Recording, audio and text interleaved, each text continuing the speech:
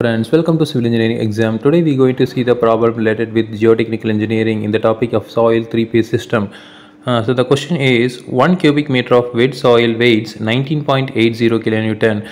If the specific gravity of soil particle is 2.70 and water content is 11%, find the void ratio, dry density and degree of saturation.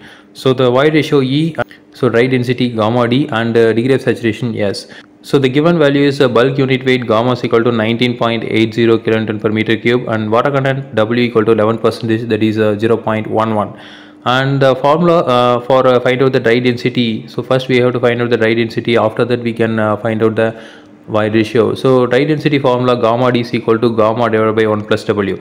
So now the gamma value is 19.80 is the given, and W is equal to 11%, that is 0.11 is given. So 19.80 divided by 1 plus 0.11 kilonewton per meter cube. So we solving this, we get 17.84 kilonewton per meter cube. So next the specific gravity also given, so 2.70. so from that we can find out the E value. So we know the formula gamma D is equal to G into gamma W divided by 1 plus E. From that gamma D is we know the gamma D and G and gamma W. So only unknown is E. So unit weight of water, we know gamma W is equal to 9.81 kilonewton per meter cube. So we can substitute all the values over here. Also 17.84 equal to 2.70 into 9.81 divided by 1 plus E. So from that we can find out the E value is E equal to 0.485. So after that we are going to find out the degree of saturation. So degree of saturation, the formula is E into S equal to W into G.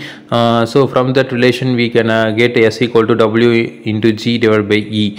So we know W value and G value and also E value. So we can substitute S equal to 0.11 into 2.70 divided by 0.485. So we got the value of 0.6124. So degree of saturation in percentage 61.24%. So this is the method to solve the soil three-phase system problem. Again we will see in next video. Thank you.